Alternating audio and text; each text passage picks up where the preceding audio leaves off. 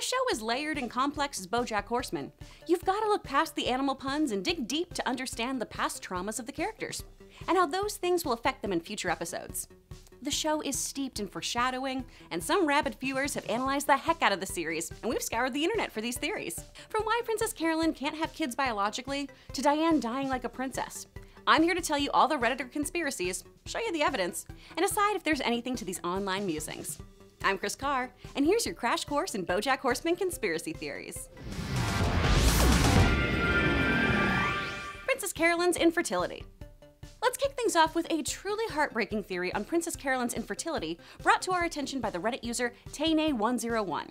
Like many BoJack fans, Princess Carolyn has a particular soft spot in my heart. I find her character and story to be so interesting, and I constantly want to see where she's at in her life. Look, this has been a lot of fun, but I need to start thinking about my future. I mean, you don't even respect me enough to have a baby with me. One thing Princess Carolyn has consistently craved and wanted is a stable family. In particular, a child that she can raise. She even wears a jeweled necklace passed down from her mother that she one day hopes to pass on to a daughter of her own. This necklace roots her, and when times get tough, she uses it to motivate her, giving her the faith to get the job done and know that she can have it all. When you wear this, I want you to remember that you've come from a long line of women who've taken our licks, but we always land on our feet. But in true tragic BoJack fashion, it turns out that PC is infertile and her necklace may be to blame. The necklace in question turns out to be a cheap piece of costume jewelry from the 1960s and is only gold-plated. See? No, it's very expensive. It's pretty, but basically worthless. And I'm only saying it's pretty to make you feel better. The theory is that this garbage necklace is a piece of lead that's been plated. According to the CDC, prolonged exposure to lead can lead to anemia and irritability, which I'm sure so many agents have just from the stress of their jobs. But they go on to say that lead can cross the placental barrier, meaning that pregnant women can expose their fetuses to lead, which can damage the developing nervous system. Lead exposure can cause miscarriages, stillbirths, and eventually infertility. So this is definitely plausible for Princess Carolyn. She has, after all, had multiple miscarriages. As Charles Lindbergh would say, sometimes you fly an airplane and sometimes you lose a baby. In this case, you didn't fly the airplane. Wait, what? So there's some actually sound scientific evidence to back this one up. Plausible and super depressing, especially when you consider that the one thing Princess holds dear to her heart, the thing that represents her future family, is ironically the thing that might be preventing her from having one traditionally. Oh, look at that baby. Isn't he the cutest baby you ever saw? What? No, what? One big joke. This truly is my favorite theory, because it's just the sort of delightful and absurd thing the show could give us. This widespread and popular theory believes that this entire melancholic series is just the build-up to the world's most elaborate "a horse walks into a bar" joke, complete with a cut to black end series a la The Sopranos. Do you know The Sopranos? The show? Or that weird saxophone that Kenny G plays? BoJack did a play on this joke when first doing stand-up with Herb, and would greet the studio audiences of horsing around with a, "Wait a second, this isn't a bar." With all the bar scenes and booze packed into the show, I think making this classic joke an anti-joke could be a really poignant moment in BoJack. I'm fully anticipating him saying, "Wait a second, this isn't a bar," while in rehab. Wait a minute, this isn't the bar. I gotta fire my assistant. BoJack also isn't shy about esoteric joke setups. The entire premise of the season 2 episode After the Party is built around telling what comedians like to call a brick joke. Most jokes have two parts, the setup and the payoff. But brick jokes add a third step in the middle, a false payoff that leaves audiences confused and, hopefully, questioning the competency of the joke teller's humor. Can I tell you a joke? Sure. Okay, so there's this gardener, right? Is this a joke about nature? Would you just listen? The flatter the original punchline, the better the joke. Usually the joke will be written off as a bad anti-joke, but like a boomerang, the joke will come back at the end of the comedian's set or episode, far after the original setup, to reveal the true punchline. This is the type of joke that rewards patience, and it's possible that the entire series could be following suit. And? Well, that's it. He throws it out the window. That's the punchline? That's kind of a thinker. I'll say. Makes me think you forgot the rest of the joke. Well, I'd like to think the series could end with him clean and sober, and this joke will be a light at the end of the tunnel. I don't think we can expect that from BoJack.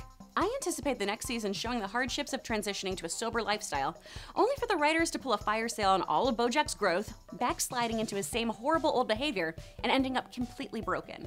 Which is when he'll do what he's known to do, walk into a bar. At which point the bartender will return to him and ask, "Why the long face?" Then cut to black.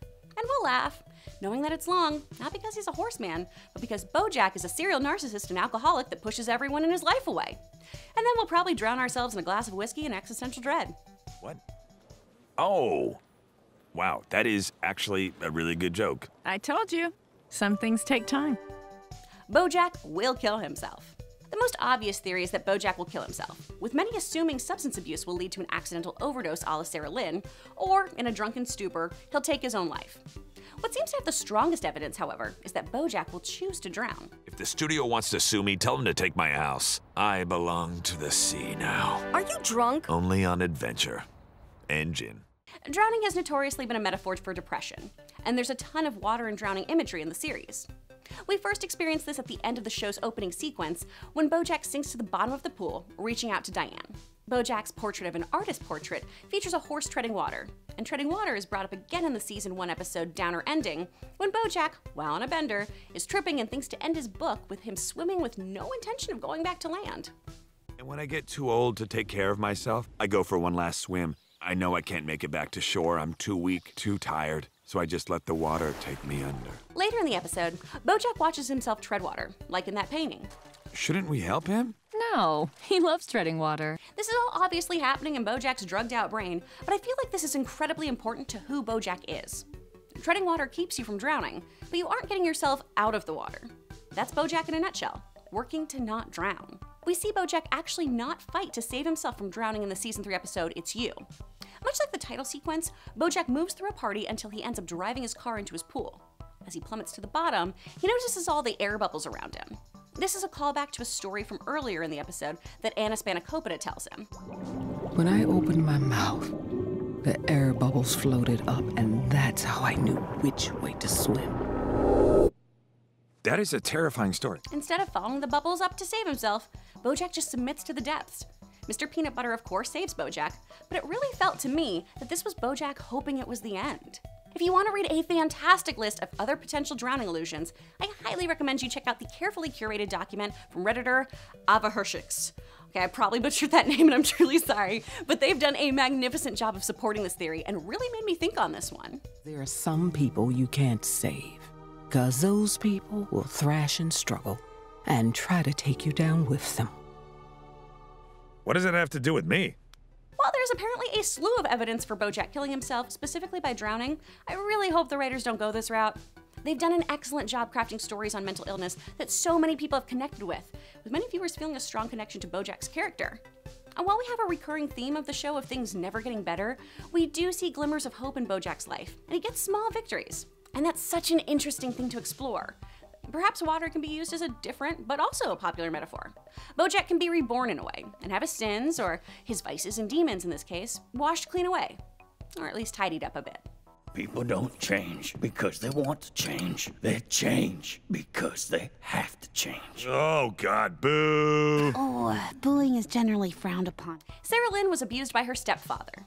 We're continuing down this deep conspiracy rabbit hole with another fan theory that, while definitely plausible, is incredibly upsetting. This theory is that Sarah Lynn's destructive behavior is the result of a history of abuse at the hands of her stepfather, or paws in this case. As we know, Sarah Lynn can decipher whose fur belongs to a bear by taste. Her explanation? Her stepdad was a bear. There's a bunch of fur in here. It's bear fur. I can tell. My stepdad was a bear. So that has all kinds of uncomfortable implications. Furthermore, we're told that Sarah Lynn was homeschooled by her stepfather bear, who was also a photographer. Many believe this pedo bear character is modeled after photographer Terry Richardson, a fashion photographer with a stack of sexual allegations against him. Don't you have any friends your own age from school? No, my mom's boyfriend homeschools me. He's a photographer. This Richardson connection is reinforced, not only by the photography line, which makes Sarah Lynn look away uncomfortably, but by the design of the bear we see accepting an Oscar on Sarah Lynn's behalf. This acceptance speech also concludes with the bear asking Sarah Lynn to come home. And if you're watching this, Sarah Lynn, wherever you are, please come home. The bear appearing on the screen seems to trigger Sarah Lynn as she talks about how she hates everything about herself. Now, for those who are going to fixate on how Sarah Lynn said, "was my stepdad," I believe Sarah Lynn's mother simply divorced him at some point. I feel like this evidence succinctly explains a lot of Sarah Lynn's life choices and addictions.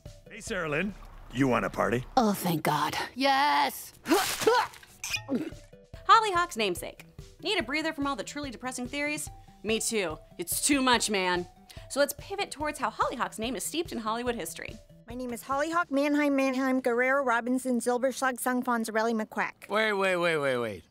What's your first name? Hollyhock. Redditor Jake the Snake did some digging on the name and believes Hollyhock was chosen very deliberately. Here in Los Angeles, there's a Hollyhock house, which was built in the early 1900s for Aileen Barnsdall, an oil heiress who dabbled in experimental theater, by famed architect Frank Lloyd Wright. The space was supposed to be a hub for the progressive theatrical community. Aileen would have a daughter out of wedlock who was nicknamed Sugartop, which is pretty dang close to Sugarman, Henrietta's maiden name. Aileen would go on to grow interested in politics, feminism, and help design the Hollywood Bowl, where Todd played the triangle.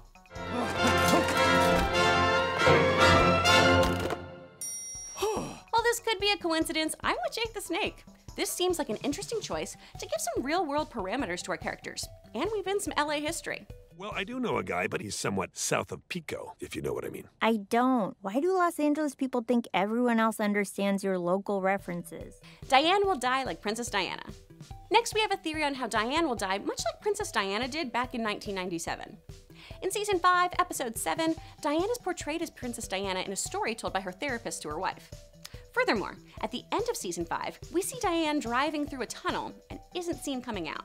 I feel like this is one we can debunk. It seems a little on the nose for the writers to kill off Diane with a Princess Di scenario after the direct comparison.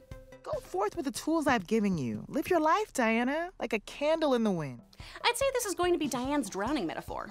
The going down a long tunnel with no end in sight as she tries to help BoJack navigate her own life after divorcing Peanut Butter and consequently continuing to sleep with him, her therapist dumping her. She's a lot of things spiraling out of control, and it probably feels like there's absolutely no end in sight for her. Sorry I broke every piece of furniture you own. Will $20 cover it? Don't worry about it. But yes. So what happens now? I don't know. That seems more likely to me than her crashing and dying. But you let me know why I should be on board with this one. Now that you've been given the details on these Reddit conspiracies, do you think there's any validity to them? I know I'll be rewatching the series with these in the back of my mind. Let me know your thoughts and theories down below. Want more? Click to the left of my face or check us out on Roku and Plex. Thanks for watching, y'all. See you, Space Cowboy.